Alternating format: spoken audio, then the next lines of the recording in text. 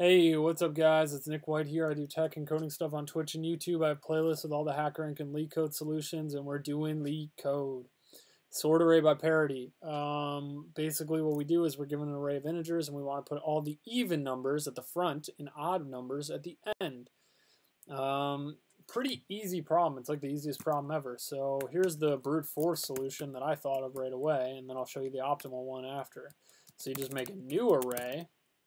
You loop through this array, and then you do two loops. The first loop you put the even numbers in, the second loop you put the odd numbers in. I don't even know if I want to type it out, but whatever, I'll just type it out. You also need a counter to account for incrementing the new array values.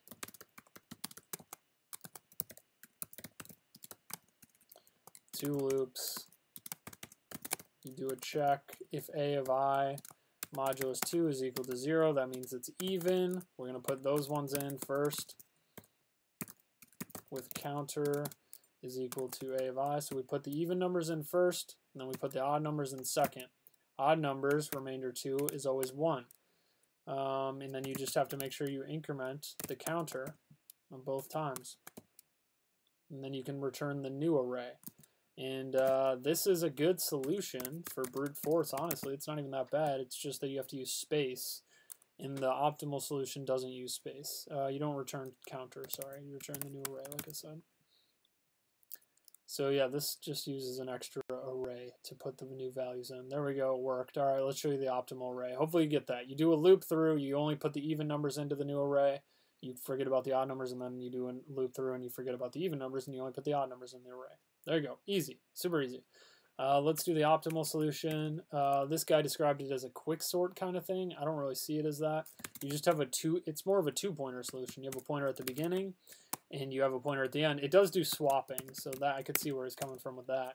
And then you just do while I is less than j, if a of I modulus 2.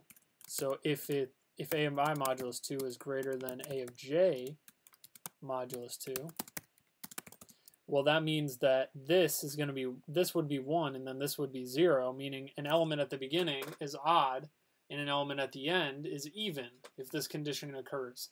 And if that's the case, then we want to swap, because we want all the odd elements at the end and all the even elements at the beginning. So we just do a swap. I mean, hopefully you understand that.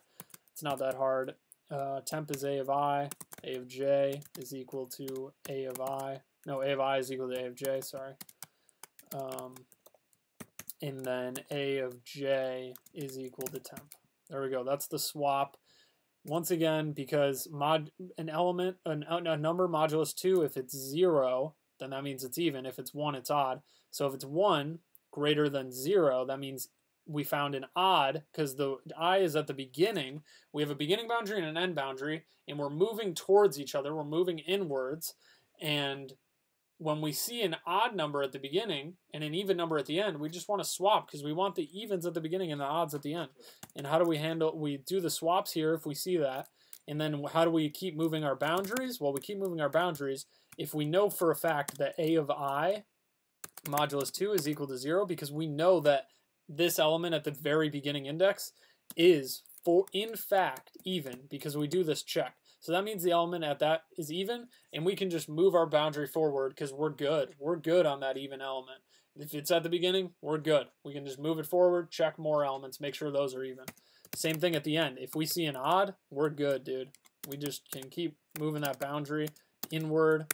So just want to do a check, not a of I, a of j, percent of 2, because j is the ending boundary. Then we just decrement j. That's it. This is a more optimal. Oh, and you have to return the array. It's in place, so you're just returning the same array.